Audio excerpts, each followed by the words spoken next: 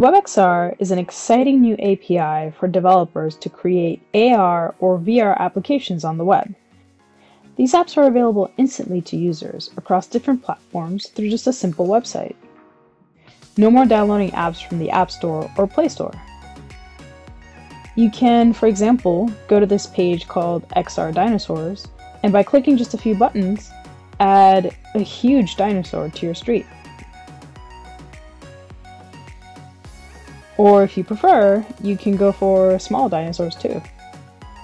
Or if dinosaurs are not your thing, you can add translucent jellyfish to your kitchen room. WebXR allows you to seamlessly transition from a normal website into AR. You can position models accurately on the floor or on a table. Even get things like virtual chair to look accurately sized.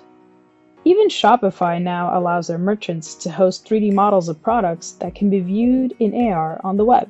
This demo shows you how you could preview a vase at home and then buy it instantly. There are so many ways AR could transform shopping online, for example. WebXR gives your device a very good understanding of the environment around it. This COVID app, created by Google, visualizes exactly 2 meters of social distancing guidelines around you. A new depth sensing feature will also allow an app to have an understanding of the 3D space in your environment.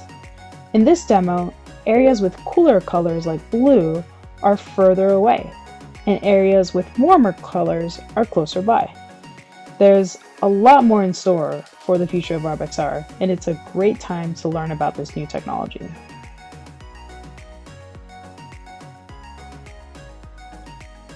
In this class, we will first and foremost learn how to run, debug, and code simple AR applications using WebXR. You'll be able to run existing WebXR apps like this one that lets you draw in space and understand most of the code.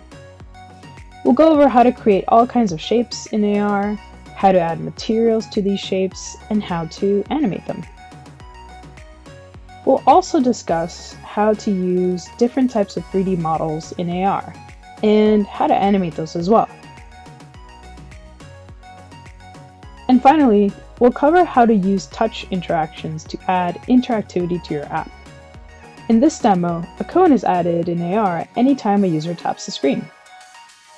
We'll cover all of this with code examples that are thoroughly explained and well commented.